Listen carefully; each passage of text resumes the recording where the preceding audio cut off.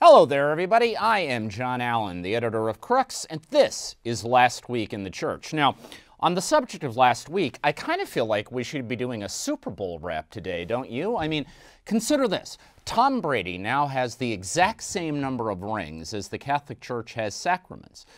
He grew up in an Irish Catholic household, very devout. He married his supermodel wife in a Catholic mass. I mean, there is a Catholic angle on all of this. But I am not going to channel my inner sports fan today because I know that you are tuning in for Catholic insight. So instead, here's what's on our rundown today. We're going to talk about a high-risk, high-reward a high-risk, high-reward Vatican trial, the foibles of founders, the Pope and women, the cultural dimension of reform, and finally, battles over Buffy. That's what's waiting for you on the other side, so please stick around.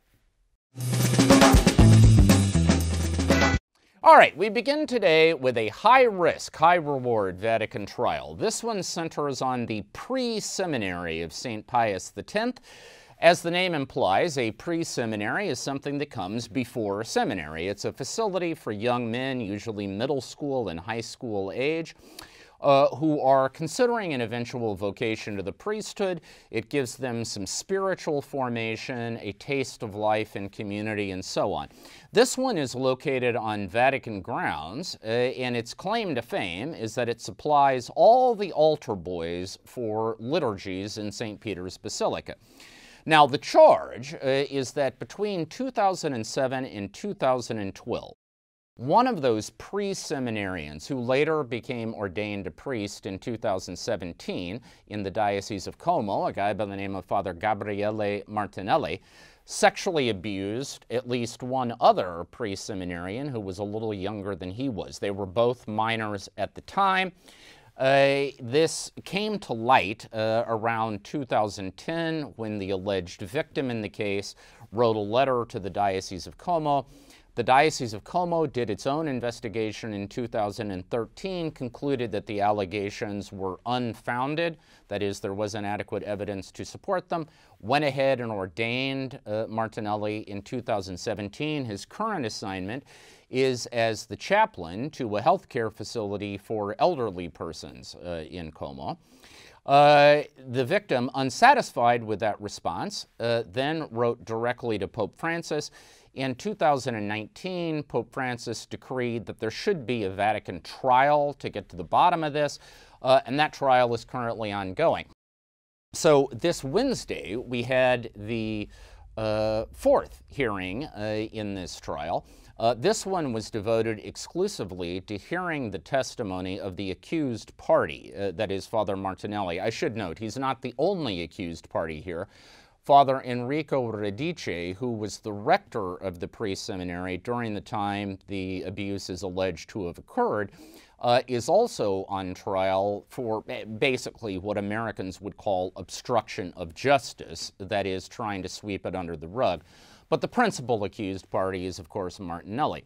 So in this hearing before the Vatican Tribunal on Wednesday, he strenuously denied all of the charges. What he claimed, actually, is that he is being accused not because he did anything wrong, but as a byproduct of very ferocious internal divisions within the pre-seminary between basically traditionalists and progressives. He described a situation in which there were some faculty with a strong following among the students who essentially rejected many of the reforms associated with the Second Vatican Council, preferring the pre-Vatican II Latin Mass, the so-called Tridentine Rite. He said his accuser, who in keeping with Italian and Vatican legal practice has not been identified, only by the initials LG, he said his accuser at one point actually refused to serve the Mass of a visiting bishop because the visiting bishop was going to use the post-Vatican II new rite of the Mass in the vernacular languages. Of course, the irony here is these young pre-seminarians who are so ferociously devoted to the pre-Vatican II Mass weren't even alive at the time that Vatican II closed 56 years ago, but nevertheless apparently have strong feelings about it. Martinelli also claimed there was a parallel division within the pre-seminary over a plan backed by these traditionalists to open it up to university students, which would have, in effect, created a kind of parallel seminary formation directed at more traditionalist type future priests, and as a kind of rival to the formation that would occur in standard Italian seminaries using post-Vatican II liturgies, post-Vatican II concepts, and so on. Now, here's why this is high risk, high reward. The risk is obvious. What this trial is doing is tearing the lid off internal divisions in a pre-seminary that are hardly confined to that pre-seminary. I mean, we all know that there is a rift in the Catholic Church. There has been for almost the last 60 years between those who are in favor of the reforms unleashed by the Second Vatican Council and those opposed to it. Now, that's no secret. It's just the Vatican doesn't usually like to air that kind of thing. You know, what we're getting a picture of is a seminary where the faculty were at each other's throats. The pre-seminarians had sort of split into rival camps. Not a particularly pretty picture. And further, if it is eventually determined that the accusations are correct, then of course we also have a form of sexual abuse occurring right under the Pope's nose at a time between 2007 and 2012 when the first wave of reforms intended to combat sexual abuse in the Church were already rolled out. So that too is not a particularly edifying scenario.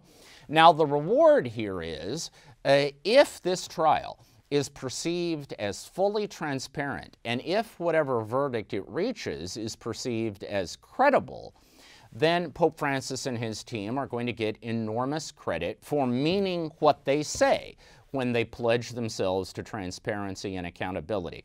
The irony, of course, is the risk comes up front. The risk is unfolding right now. The reward is down the line, depending on how things shake out. So it's a kind of pay now, get your purchase later sort of deal. And we will, of course, have our eyes on it to see how it plays out. All right, our second headline from this week, the foibles of founders. This week, the leadership of Aid to the Church in Need, which is a papally founded charitable organization intended to support suffering Christians around the world, was forced to acknowledge that the founder of the organization, a legendary Dutch priest by the name of Werenfried van Straten, had been accused of attempted rape of an employee, a female employee of the organization in 1973. These allegations came to light many years later. The alleged victim in the case was actually paid 16,000 euro by Aid to the Church in Need to compensate her for her suffering, which certainly implies the organization found this accusation to be credible. It was also communicated to Vatican officials, specifically Cardinal Mauro Piacenza, who at the time was the prefect for the Congregation of Clergy, which has a responsibility for this organization. And Piacenza essentially ordered the allegation to be covered up. That is, it was not supposed to be made public.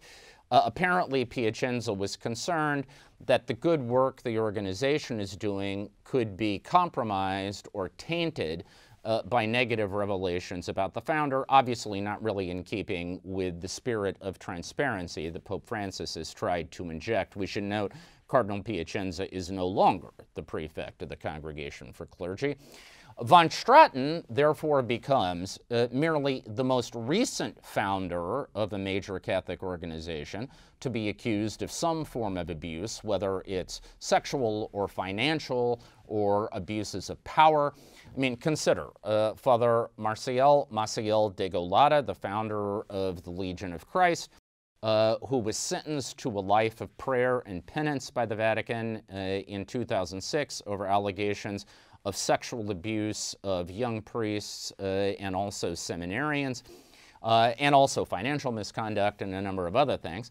There is Luis Fernando Figueroa, the founder of the Sodalicium of Christian Life in Peru, who was forced to step down. The organization had to acknowledge allegations of abuse against him. More recently, the legendary Jean Vanier, founder of the L'Arche community. L'Arche was forced to acknowledge that Vanier had committed sexual abuse against 6 women during the period from 1975 to 2000. Certainly taints his legacy. Just within the last few days, Enzo Bianchi, the legendary founder of the ecumenical community of Bozé, was actually kicked out of his own residence because the Vatican had determined that he had been guilty of abuses of power even after stepping down as the leader of Bozé, and now, sort of like Napoleon in Elba, has been sent into exile, and von Straten now takes his place in that company. What that really captures for us is the problem with founders of new movements, new entities in Catholic life. Now, you know, what tends to happen, the phenomenology of these organizations, is that a very strong cult of personality emerges around the founder, because that founder is the person who gave life to a new movement, who gave it its charism, its identity. Inevitably, so much about that outfit is tied up with the personality and the biography of the founder. Now, of course, this has always been the case. I mean, there was probably a cult of personality around Dominic Guzman in the early days of the Dominicans, around Ignatius of Loyola in the early days of the Jesuits. But the difference is that in those historical periods, when mobility was limited, when there was no mass communication, there was no social media, these new movements, so to speak, you know, they would be small for a very long period of time. They grew only gradually, in some cases over decades or centuries, which meant there was a lot of time to separate the wheat from the chaff. Today, of course, with the ease of moving around, with the ability to galvanize a mass audience almost instantaneously, these new movements can spring up virtually overnight. And it is only later that we begin to realize that in some cases the founders, the driving forces of these outfits, had feet of clay.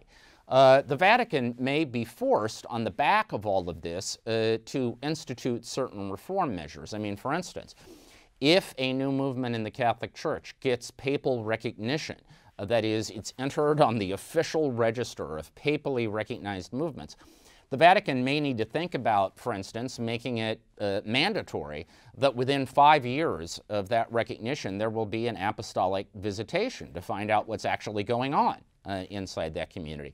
Maybe they'll need to decree term limits for founders. That is, you know, within 5 or 10 years after that recognition, they're going to have to step down and make way for somebody else. I mean, we don't know what these reforms will look like, but it certainly seems that the von Straten story, in tandem with all these other cases, has illustrated that there is a problem with founders of new movements, new organizations in the church, and some kind of accountability measures will have to be imposed. All right, our third headline, the Pope and women. So within the last week, Pope Francis has named 2 women to positions of authority in the Vatican. Xaverian's sister, Nathalie Berquart, she's French, has been named as the new Undersecretary of the Synod of Bishops. The importance of that is that she becomes the first woman with voting rights in a Synod of Bishops. He also named a veteran Italian lawyer by the name of Katia Samaria to the all-important position of Promoter of Justice for the Appeals Court in the Vatican, which means she will be the prosecutor on all appeals of convictions in the Vatican's criminal justice system. Right away, the case that is waiting for her has to do with Angelo Caloia, former president of the Vatican Bank, recently convicted by the Vatican's lower court of fraud. He's appealed, which means that Samaria right away steps into a high-profile and politically sensitive prosecution. Now, The thing is, neither of these positions are simply token appointments. These are positions with real authority. You will remember that from the very beginning, Pope Francis said that even though women's ordination to the priesthood is off the table, that door was closed by St. John Paul II and is going to remain closed, that he wanted to find other ways to empower women within the system. Well, for 8 years, people sort of wondered, what does that mean? They didn't see too many examples of it. If I can date myself, the American question many people were asking was, where's the beef? Well, ladies and gentlemen, here's the beef. I mean, these two women have been appointed to real jobs of real authority with real consequence. We don't know how this is going to play out, but it certainly suggests that Pope Francis was in earnest, even if it took him a little bit of time to get around to the payoff. All right, fourth, the cultural dimension of reform, in this case, financial reform. The Vatican recently has been rocked by a series of financial scandals and embarrassments. I mentioned the Kaloya conviction, which is merely the most recent example. There is another case playing out right now. It involves Archbishop Ettore Balestrero, who was, not so long ago, the #3 official in the Vatican's Secretary of State. He was the Undersecretary for Relations with States. He then went on to become the Apostolic Nuncio, that is the Papal Ambassador in Colombia. He currently is the Papal Ambassador in the Democratic Republic of Congo. Now, what's been alleged is that Archbishop Balestrero was part of a money laundering scheme along with his dad and his brother. His dad ran an import-export company. The allegation is that somewhere in the 90s, the dad basically violated European law on how much beef you could export from you could import from outside the Eurozone. Apparently imported a lot of Argentinian beef that was wildly in excess of European limits on such things, and through a circuitous, almost Byzantine series of transactions, attempted to disguise that income, to launder it. And at one stage, that money allegedly passed through accounts belonging to Archbishop Balestrero and was then eventually paid off to his brother. Now, Archbishop Balestrero has denied all of this. He has insisted that the money that he transferred to his brother's account was simply a kind of down payment on their inheritance from the dad, that he had no idea anything untoward was going on. I should add that in this case, this is not a Vatican trial, it's a trial, a civil trial, in the city of Genoa, where the dad's company was based. Now, what all this illustrates is that the obstacles that Pope Francis faces in his campaign for financial reform aren't just outright, blatant illegality and corruption. I mean, if that's all he had to deal with, then simply passing new laws and appointing new prosecutors would be the end of it. But the truth of it is, in the Balestrero case, much like the case of Italian Cardinal Angelo Becciu, who was recently fired by the Pope, essentially, over allegations that he was funneling money to outfits run by his brothers in his native Sardinia, this involves an attempt basically to support one's family, an unwillingness to ask critical questions about where family money comes from, and also an attempt to support family members in their efforts to make a living. Now, family solidarity, taking care of one's family, is considered a defining national virtue here in Italy. I mean, it is the furthest thing from a vice. Italians, particularly of Becciu and Balestrero's generation, were brought up on the idea that other than one's duty to God, there is no higher duty than to one's family. And so, you know, while these actions may or may not be criminal under civil and Vatican law, regardless of that, they may not really meet the classic Catholic test of sin, of subjective sin, which is knowing intent to do wrong. Both Becciu and Balestrero may well have felt that whatever the fine points of the law was, what was going on here was their family needed something from them and they wanted to come through. And that's the cultural dimension of all of this. I mean, the Pope wants to inject transparency. He wants to inject accountability. No one on principle is going to argue against any of that, but he is up against a set of cultural assumptions here that make the effort to achieve real transparency and real accountability more difficult, because those, however virtuous they may seem, they are considered lower virtues than the obligation of solidarity with the family. And so the challenge here is not simply, flipping a switch, decreeing a new law. It's cutting through cultural assumptions and cultural patterns of behavior here in Italy that have been formed over centuries, if not millennia. And if you ever wonder why financial reform takes so long, why it appears so difficult, and why, despite a blizzard of new laws and alleged reform measures, we continue to hear about scandals and breakdowns and embarrassments. Look, if Rome wasn't built in a day, Rome can't be reformed in a day either. Because you are not just dealing with issues of law, you are dealing with issues of culture. That's going to take some time to cut through and reshape. All right, finally, battles over Buffy. I don't know about you, but I have always been a huge fan of the TV show Buffy the Vampire Slayer. I just thought it was brilliant. And most of its brilliance came from its creator and executive producer, a guy by the name of Joss Whedon. If you ever saw the episode of Buffy that they did as a musical, consider that Joss Whedon, just out of his own brain one day, came up with the idea for that, wrote the lyrics to all of the numbers that they performed, and simply walked into the writers' meeting one day, plunked it down, and said, here's next week's episode. I mean, the guy is a genius. But, by multiple accounts, while he may be a genius, he doesn't seem to be a particularly nice human being.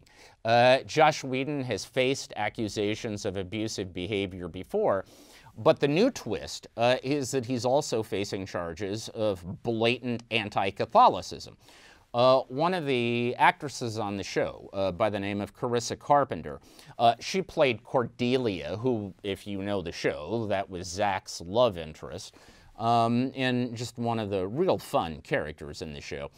Apparently, at one point during the run of the show, she became pregnant with her husband and was brought in by Joss Whedon, asked point blank if she was going to get an abortion, and then when she said she wouldn't, in part because of her Catholic beliefs, she claims, she was mocked and belittled by Whedon for that.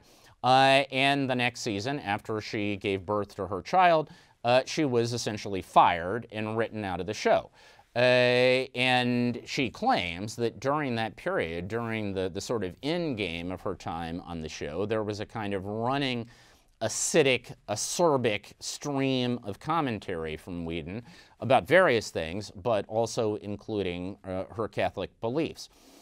Now, I think the moral of this story, let's go back to our earlier segment about the foibles of founders. Whedon himself was a sort of founder, not of a Catholic movement, but of a brilliant TV series that brought entertainment, happiness, even joy to the millions of people who watched it, myself included. But this is a reminder that however charismatic, however brilliant, however inspirational one of these founders may be, that does not insulate them against the potential for vice and sin. Now, of course, we only have Carpenter's word for Whedon's anti-Catholicism, although it should be said that a number of other alumni of the show have also come forward on Carpenter's behalf to say that they had experienced other forms of abusive behavior from Whedon. All of this, I think, just puts an exclamation point on the case for accountability. That, none of us are above the possibility a failure, even at times grotesque and spectacular failure. And the only way to guard against the toxic consequences of those sorts of failures is to be held accountable. No one, either in the church or in the wider world, should be considered above the law or above inspection, above review. You know, as President Ronald Reagan famously said, trust but verify. That was good for the START talks and nuclear disarmament negotiations with the Soviet Union. I would suggest it is probably also good both in the life of the Catholic Church and also Hollywood. Trust but verify. All right, folks, that is our show for this week. If you like this show, if you like Last Week in the Church, please give us a like, give us a share, get on those social media platforms, your platform of choice, tell other people about it. Go forth and make disciples of all the nations. Spread the word, because that's how we build our audience and ensure the longevity of this program. I would also remind you that full coverage of all of these stories is available on the Crux site. That is cruxnow.com. Cruxnow.com, your one-stop shopping destination for the very best in smart, wired, and independent Catholic commentary. We are currently in the middle of our online fund drive, and so if you are so inclined, we would be deeply grateful for any support you can offer. We are not asking for very much. Maybe what you would spend this month on a couple cups of coffee or streaming a movie someplace, but anything you can do would be of great help. It would allow us to maintain our independence, which is our calling card, our stock in trade. But while independence is great, it is not free. We have to pay for it. We need your help. All right, we will see you next week at this time. In the meantime, stay safe, stay healthy, have a fantastic and blessed week, and we will talk to you again soon.